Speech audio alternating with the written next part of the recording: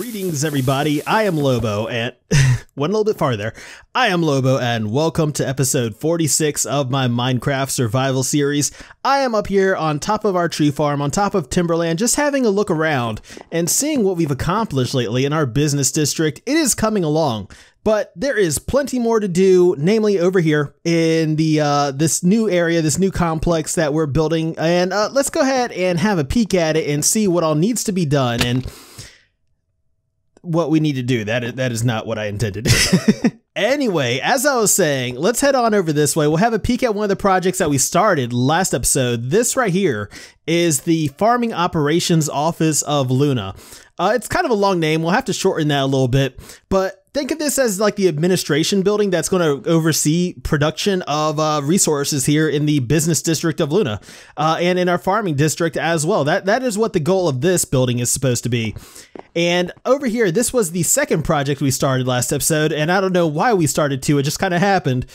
This right here is going to be the Farming Operations Office of Luna Enforcement Office is what I'm thinking as of right now, where basically any rules or laws that the villagers over at the actual farming office come up with, the administration, any rules that they come up with will need to be enforced. And this right here is the building where they will be enforced from. You'll come here to pay any fines, any, and just anything really that involves this place gets enforced by this building right here.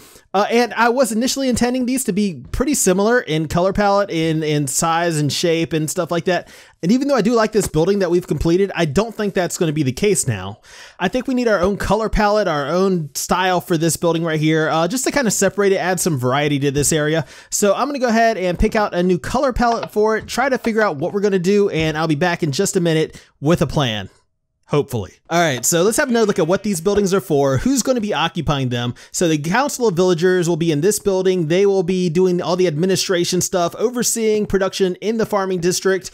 This building right here is going to be the enforcement office, where we'll probably think about who needs to enforce these rules. We'll probably have our sheriff's office do it, really. Our sheriffs and canines are probably the best choice. So let's go ahead and model this building kind of after them. And I'm thinking this white terracotta, yeah, that goes well with your skin. So yeah, we'll probably take out all the gray terracotta in here, and we'll probably replace it with white terracotta because we've used the light gray terracotta previously in this tower over here, if you can see it, which you really can't. But trust me, it's there. It is there. So I'm going to go ahead, and since we already know basically what is going to happen style-wise with this building, I think what we're going to go ahead and do is put on some music and let's get this thing built.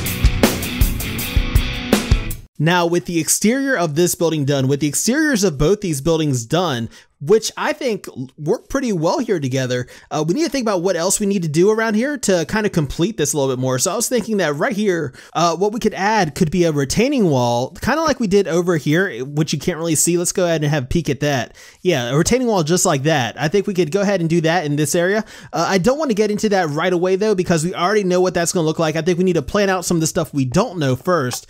So let's walk through here real quick and kind of figure some stuff out, because we need a whole interior in this place. We need interiors in both these places actually, so that's something we're gonna have to work on. Spawn proofing, that's a major thing we're gonna have to work on. That's kind of what I want to get started on next. As you can see, these buildings are done pretty much 360 degrees around. And you know what, let me go ahead and before we do anything else, let me collect this stuff, because I was kind of trying to plan out like how we were going to spawn proof this place, and I went and put stuff in the chest and came back and just completely forgot I left all this stuff out here. So lighting is one thing that's super important. Half slabs, leaf blocks, transparent blocks in general. These are all things we're going to utilize to try to spawn proof this whole area. And this is the reason for that. Where even are you? Okay, just leave me alone, go away, and bye. Whew. But yeah, that's why spawn proofing is important. So if we head back over here to this area where we were picking items up from just a few minutes ago, I was thinking what we could do over here. Like, you see how that's glass and leaf block? It's both transparent blocks that light can show through. What I was thinking we could do is carve into the bottom part of our city wall. We can also get some of these blocks back. You know, I'm not trying to be stingy, but if we can get the blocks back, then we're going to go ahead and do that. So what I was thinking we could do, let me clear out a little bit more of this actually, just so we have some room to work here. What I was thinking we could go ahead and do, because these torches right here, these torches are just not cutting it. I was thinking we go ahead and add some jack-o'-lanterns down here to try to extend the light a little bit further into the walkway over there. So maybe that'll work, and maybe we can cover it up with leaf blocks just to hide them a little bit, so that way they're not super visible and apparent. But yeah, let me try this and see how this works. Okay, so that appears to have helped some. Right here, I was thinking we could also hide some lighting. We want as much lighting in here as we can. And I believe, actually, if we were to go ahead, let me try something real quick. I believe that if these were full blocks, if the thing was surrounded, yeah, we can kind of hide the pumpkin. Like, we can just kind of black it out so you don't even see it at all. I'm going to need some more slabs, though. I'm going to need some more slabs if we're going to do that. Since we decided to build this little pathway on a full block level, I just want to make sure that the lighting throughout here is going to be completely sufficient to prevent any kind of spawning, any kind of zombies from coming out here and attacking our villagers. Because while I can handle myself, they are pretty much helpless. So we want to do all we can to get this place spawn-proofed, you know? Alright, so we have a lot of hedges in here that, you know, have a purpose other than their aesthetic value, and we'll see that hopefully a little bit more once the sun dips down below the horizon. That's what I'm waiting for before we continue to spawn proof, because this area right here, this is going to still need some work, because I doubt that light is sufficient enough to prevent spawning. So yeah, let me go ahead and just finish up here for right now, since we're still waiting for nighttime to roll out.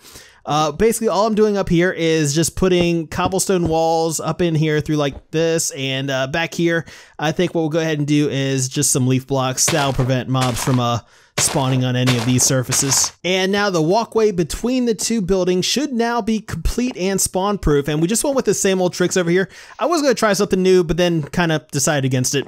So let's go ahead and move on inside, and we need to do just try to figure out how the interiors are going to look. And I think the first step in doing that is probably going to have to be getting some floors in here. So let me go ahead and start with that, and I'll meet back up with you guys in just a little bit. All right, so we have the floor of the ground floor in, but I kind of ran into a problem here. And that is, like, I can't figure out where to put my stairs to go up to the top floor. Because, like I mentioned, the footprint of this place is a lot smaller than I really wanted it to be. I mentioned that last episode. And I added so many features in here. There'd be so many different rooms, doors, balconies, windows, etc., that I have no idea where to add my stairs. Oh man.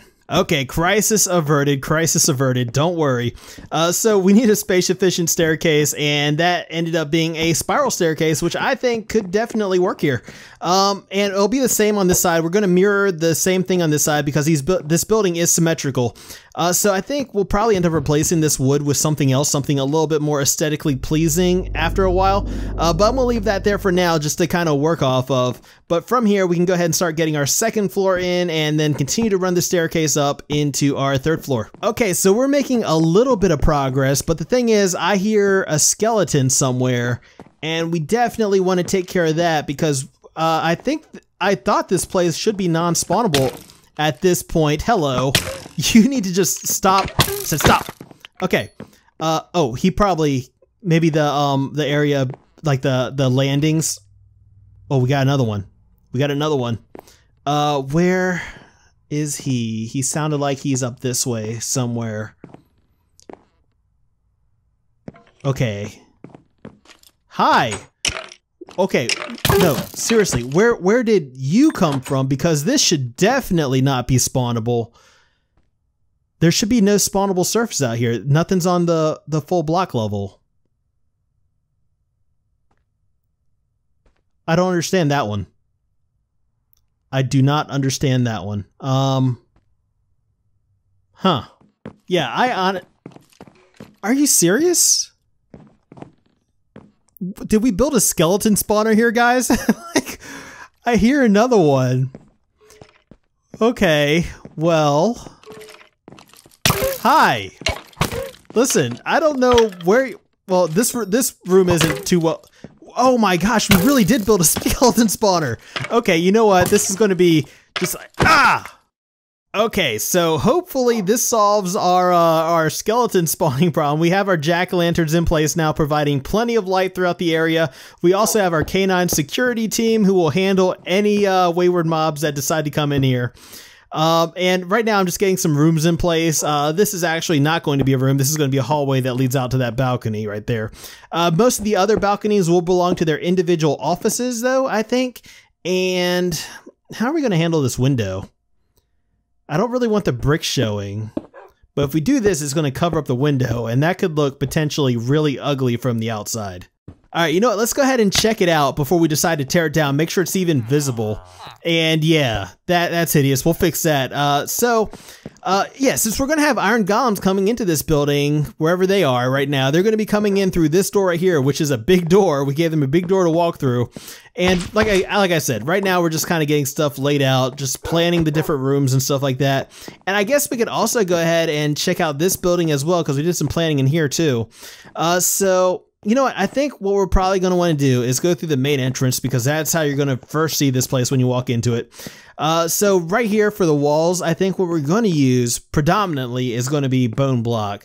Just like we did for the exterior of this building, bone block, bone block, bone block. And we'll probably go ahead and do a little bit more here just to give you kind of an idea of how everything is going to work in here.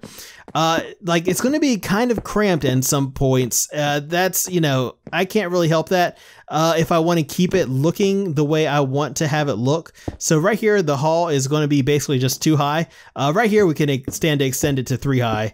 But I mean, you know, it's just some of the stuff that we're going to have to do. We're going to do bone block walls and ceilings in here, and bring this whole staircase up like this, so that way we don't fall off the edge as we're walking up. Just kind of enclose everything. And hopefully that works out. I don't know. We'll see. We'll see. We might end up changing it, but then again, we might not. All right, so we're just wrapping up getting all the floors and ceilings and walls in place before we start decorating, and this won't necessarily be the last of it, but we are getting close. So as you can see, this bone block the whole way around just to keep it nice and bright and open feeling.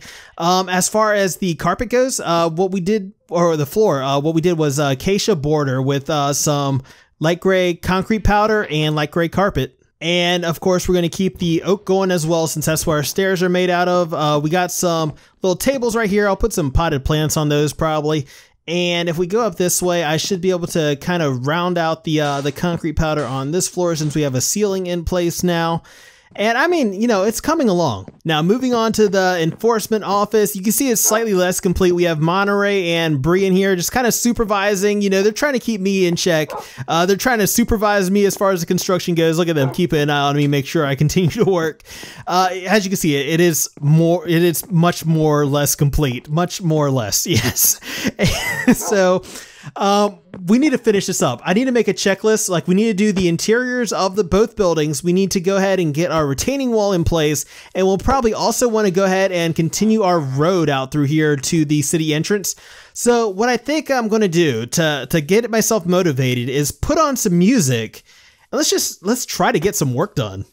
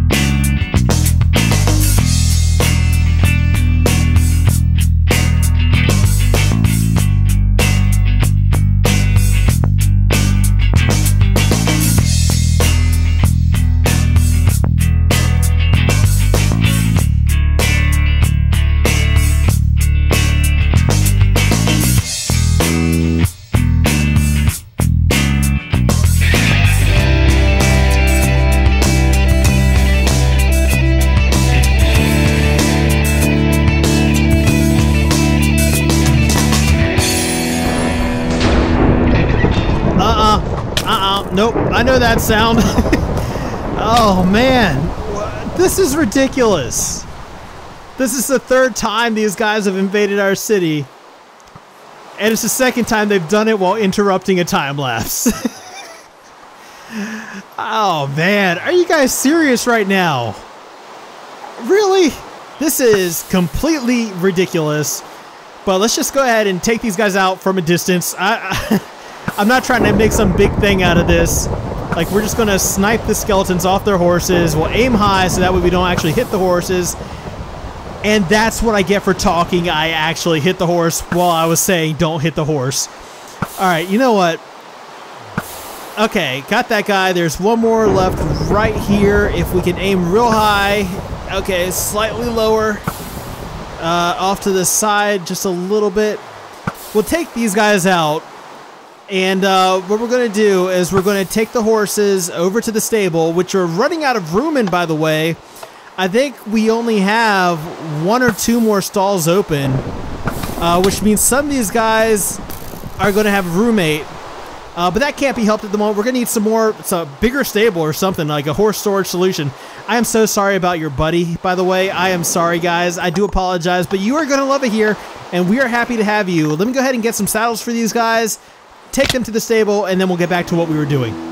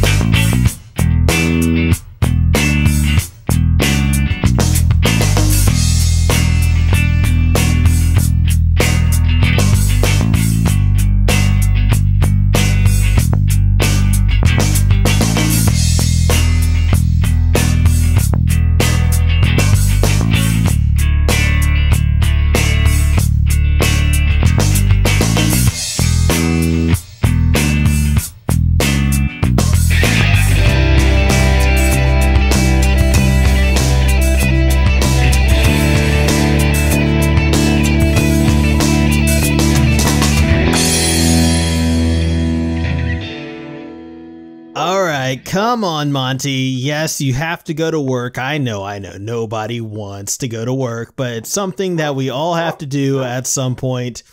Most of us, at least. But yeah, you look good over there. You look good, Monty. You might want to face the other way because that's where the customers are going to be coming from. Just so you know. And Monty's in charge of this storage room right here, which is, just think about it as like a kind of evidence locker, since this is kind of kind of a law enforcement type place. So just think of it as an evidence locker. And Monty, you're doing such good work. You got a customer out there, it looks like. So we have poppies planted around here because the iron golems, they had a hand in decorating this place. And we'll go through their entrance right here. They have their individual storage equipment lockers and stuff right here. Of course, we got more poppies planted around. We got this guy right here, who is here. We need to get him a name tag. He's new to the force, but think of him as kind of a dispatcher. He'll take the complaints. He'll tell the golems where to go. And they'll roll out here and handle business past our freshly landscaped area. Yeah, we did some landscaping, ran some roads around too. And I kind of stopped. I was planning on doing this, but I decided to hold off on that until we get some more buildings in place, just so I can kind of have a better idea of where everything actually needs to go. He's new too. We need to get him a name tag as well. We've got so many new applicants. But yeah, let's go ahead and finish touring this place. So if we come in here, we got Sergeant Bree, who's over here giving a motivational speech to her employees right here. Good job. Keep up the good work, everybody. I'm so proud of you. I know all our villagers are too. Everybody is so psyched that you're here, finally bringing order to this place. If we go upstairs, this is where our offices are. We got our little records room right here. Right here, we have a little balcony, which has a pretty decent view of what will be our city. We got another little records room right here, which will probably end up needing to move this bookcase forward one block to have it look right. That's kind of awkward. We have our individual offices right here, which you guys saw me make.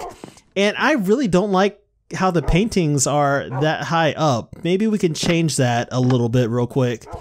I probably should have done this before I started this clip because this is going to take forever. Maybe we'll just go ahead and leave it like that for now. I'll come back in here and see if we can make this look a little bit better a little bit later.